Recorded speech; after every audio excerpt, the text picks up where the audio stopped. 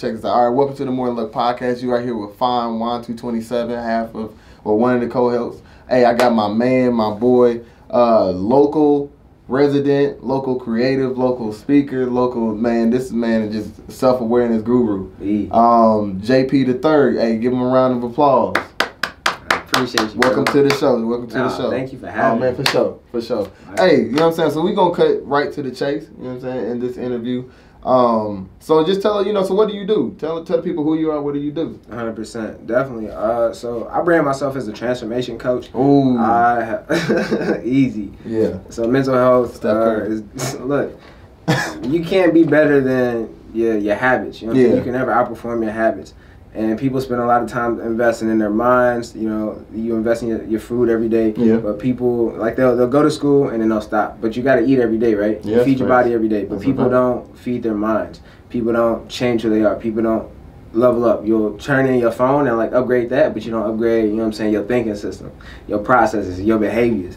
And so what I help people do that. You know what I'm saying? Like, Kobe and LeBron have coaches. Yeah. Jordan had a coach because they wanted to be great. So it's like, you need a coach too. Mm-hmm. And I'm not saying that I have all the answers because I'm human just like everybody else. Exactly. It's levels to this. But I help people stop self-sabotage. Yeah. That's where I come. I help people stop stopping themselves. I help them rewire their habits, rewire their belief system, and take things to the next level. Bro, we can talk about this off the table, but I think I definitely, just with that story, I definitely need you to be part of my curriculum. Yeah. So that transformation, that's the second part of the mental. And so once I teach the mental how to get that structure right, where, it's a vision board, then you got time management, because whatever you put on your vision board, you need to be able to time manage that, or manage your time to get what you need. Then it takes networking. Literally. Then it takes, after that, the management of that, either the relationship management or workplace management, and then self-love. Yeah. But then you got to transfer that all into a new perspective and mindset right here. Yes. And then you got to do the action. I think your part is on the action part, so we definitely should talk about that. Yeah, we can definitely tap in. I got. Yeah, so what has the experience been like, since you've been doing it? You've been doing it for 2 years, right? Honestly, it's about a year. Okay. You know what I'm saying? Probably like a year and a quarter. 15, all right. We'll take that. Something like that. Yeah. So the way I got started, bro, honestly, I don't know. I went to school. I did well in school, you know what I'm saying? I was an athlete. I got a full scholarship to a college, academic, out in Kansas. I wanted to be an anesthesiologist, so I was thinking, you know what I'm saying? That's what you always heard, you know what I'm saying? Go to school, be a doctor, be a lawyer. Mm-hmm. I wanted to be the first black president. Obama beat me there, so I was like... You gotta be 40 I was like, look, I'm gonna just go be a doctor. Yeah. And I figured that wasn't for me, bro. I was doing it because that's what I was told to do. Mm-hmm. I was doing that for the family. I was trying to live what they wanted me to live instead of living for myself. Mm-hmm. And I realized, you know what I'm saying? That's that was my change, bro. Fuck what they thinking. And I ain't want to be disrespectful. 100%. And to anybody, fuck what they thinking, bro. Yeah. I ain't got time for it. I gotta live my life. Literally. Because it's all love. I know they want me to be this because this is what success is to them. But like that don't mean it's congruent for me. So it ain't make sense. Bro, you preaching, I swear. The background I come from, it's 7, you know what I'm saying? My mom has 7 kids. Okay. It's 6 boys, 1 girl. And she's pretty much a single mom, you know what I'm saying? So she's working 2 full-time jobs for as long as I can remember. Yeah. So I was like, man, honestly, if I was going to get a degree or something, I would want to be like in business because I need to have a great understanding of money so I don't end up how my mom's is. That's real. You know what I'm saying? So I can help my moms out. Yeah. So then I switched to a business degree, but it was like, I'm learning about business when people don't know shit about business. That's right. So I transferred schools. I went to SLU for a semester. Okay. Same thing there. They were supposedly had like a great entrepreneurship program. I wasn't fucking with that either. Mm-hmm. So I dropped out, started taking courses online, did like a social media marketing thing. And a lot of experimenting, and nothing really blew up. You know what I'm saying? I made some money online, but it wasn't nothing that was life changing. Yeah. And so but from those experiences, from those wins and those losses, I knew that I started to learn about myself. I learned about my skill set. I learned where I was good at. I learned what I wasn't good at, and I know how to talk to people. I don't understand psychology. I love personal development, personal growth, and I love connecting with people. And so it made sense. I had the skill set to be a coach. Mm-hmm. And I found a dude on Facebook who he was doing the same stuff. He was making content that made sense, and he was making money. Dude was tatted. I was like, I'm going to pay you, you know what I'm saying? I want to experience your coaching if it's, it's legit. Yeah. I'm going to pay you some more, and I want you to teach me how to do what you're doing. And that's what ended up happening. I just went to the guru, and I was like, look, bro, put me on game. Man, when you talk to somebody and they can be like on the one same accord, you can feel that shit right there. Yeah. You can feel that shit right there, and it's just like, man, I wish you could just have more conversations with real people. That's a reality conversation, you know, and that's real. So, what are the costs and sacrifices that you've had to, you know, when you've committed to this the transformation lifestyle? Mm-hmm. What are the things, your costs and sacrifices that you had to change?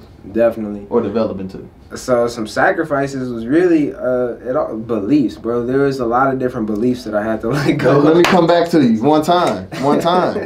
That's a fact. It was some beliefs just about, you know, limited beliefs about myself, as well as like, you know, so because I felt like I had like such a fragmented family, I felt like I had to choose between like being involved in my family and being successful. I didn't feel like I could do both, because I felt like being successful would mean I needed to step away from my family. I didn't want to step away from my family because I felt like, you know what I'm saying, it was too unstable. Or I would find just other like unworthiness, or I would just be spending time with the wrong people. I had habits that I didn't even know I had. You know what I'm saying? I had to really start to evaluate how much my time was worth, and really just what I found like enjoyment in. Because the things that I was raised around, while, you know, they was normal to me, but just because something is normal doesn't mean it's for you. Because people be, you know, raised in abusive households, and when they see, you know, abuse, they be like, okay, that's just normal, that's normalized. And when it's not, you know, just because, like, no two snowflakes fall the same. So just because that's normal in your house, that doesn't mean it's normal in my house. And that doesn't mean it's normal all around the world. Because people do get mad over people in Africa when women still have to get circumcised. It's painful, you know, but there's people writing petitions in America saying that's wrong, but it's right for them. So, you know, your beliefs are definitely going to be challenged, because mine definitely were when I was going through finding out who I really was and what I should believe in, whether it was, you know, relationships, religion, spirituality, and all that. Because I started taking philosophy classes in college, and I'm just like, I just learned it's a lot of things that you just got to depend on yourself about. You have to have a conversation with whoever you believe in, the higher power, and just act on it. And if it's right, it will provide. Damn. Facts. Life is good, man. Facts. I had to get aware of that, because I didn't really grow up in the church. I kind of felt like superstitious about religion, and I'm not really a religious person, but I would definitely say I'm spiritual. You know what I'm saying? I'm tapped in. I understand that everything comes from one place, from one thing, and that everything is one. But it was just like, I didn't grow up with like an abundance kind of mentality or anything like that. I grew up in scarcity, or just self-sabotaging and overindulgence.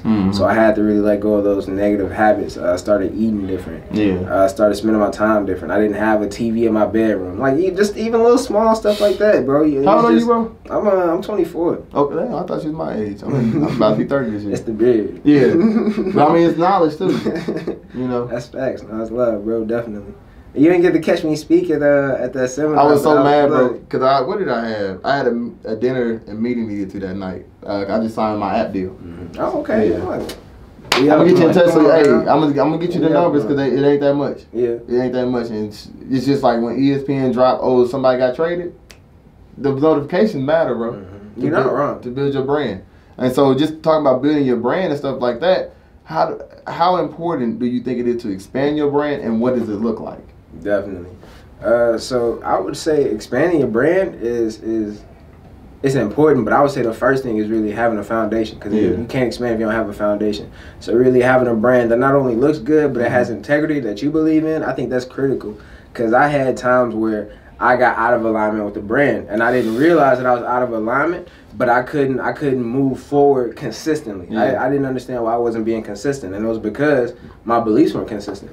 So I think once you get the consistency piece, that's what I'm saying, because you can't act something you don't believe. You got to believe, you know what I'm saying, in order to act. So once I got the brand and consistency, you know what I'm saying, in alignment with like my identity and my own beliefs, then I was able to move forward and expand.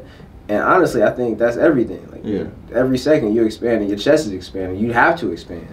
Some people be trying to, all right, I'm cool with this, and that's not for me. You know what I'm saying? I'm made to expand. I want to experience more. You get complacent like height.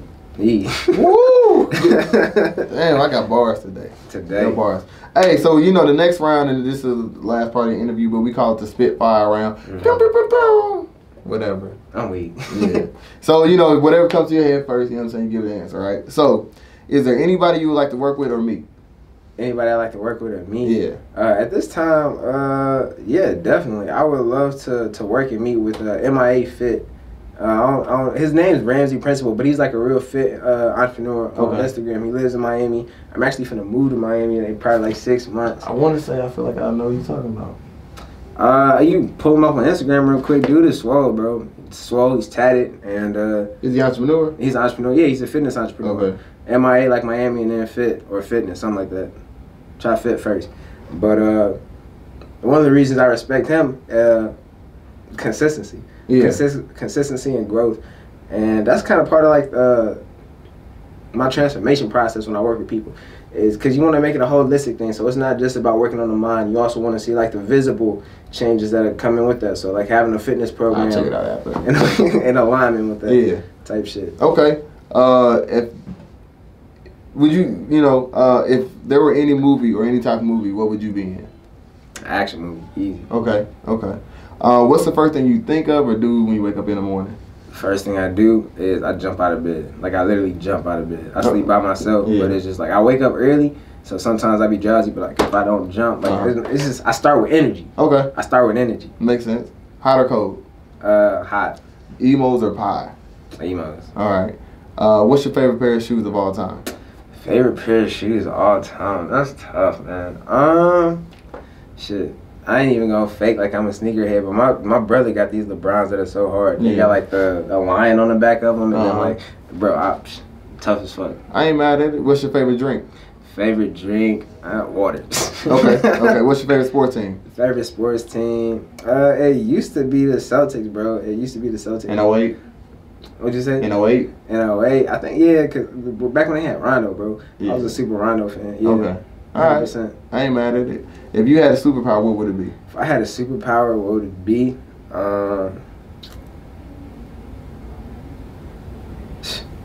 Unlimited confidence. Ooh, that's hard.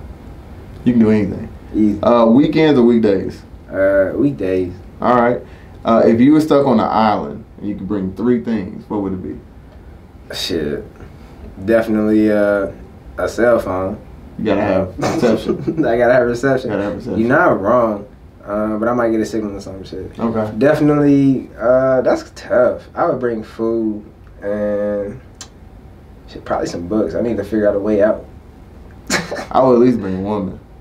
Nah, I'm cool. I might get too distracted. That's the point. If I'm stuck here, fuck it. If I'm stuck, I'm gonna get unstuck. Facts. All right. Then this kind of go back to the first question, but if you could work with anybody, dead or alive, who would it be? Nipsey Hussle. Okay. I was gonna say with no language barrier, so you already know. Well, yeah, hey man, I appreciate you coming on the show. This is More Than Luck Podcast. This is JP the Third. Hey, and stay with us, stay tuned. Follow us below. We Just Livin. Go ahead and shout out your channel. For sure. Find me at JP the Third, JAYP the Third everywhere. Check out our. We actually just shot a podcast. We did. Champion Cultivator Podcast. I'll definitely make sure we get this in the link description. But I also want to show some love to you, Jay, and also to your channel. I want to give y'all a quick plug, a shameless plug. So I also do have like some courses. So living in the world we living in now, bro, I think the best superpower is focus. We're so distracted, bro. We're so distracted. These phones, like while they're like so powerful, they keep people distracted and they keep people chained. So I actually have this course called The Focus Guide. You know what I'm saying? It teaches people how to reclaim their focus and where they put in attention. I also have another course called the Phone Mastery Course. I'm shooting this podcast off my phone. You know what I'm saying? I've made 5 figures easy in the last year coaching. You know what I'm saying? So I teach people how to do the same, how to leverage their phone and stop being suckered by it. But you know what I'm saying? I definitely throw out some 50% off, you know what I'm saying, discounts or something like that for people who got the show description. Use the We Up One. Use the coupon code We Up One for 50% off both of those courses. Hey. You know what I'm saying? Just to show some love to you and the people. We got some other things to talk about, because if that's the case, you know what I'm saying, maybe we can work on a sponsorship where you know what I'm saying, we put your logo on some stuff. I'm saying, you know what I'm saying? Hey, I'm with it. I was just talking to some people about this today. So, yeah, we got it. So We Up One, because it's another thought, another, action that we can do to keep on making our brand expand and take over. You feel There it is, man. All right, man. I appreciate it. For sure. It's fire.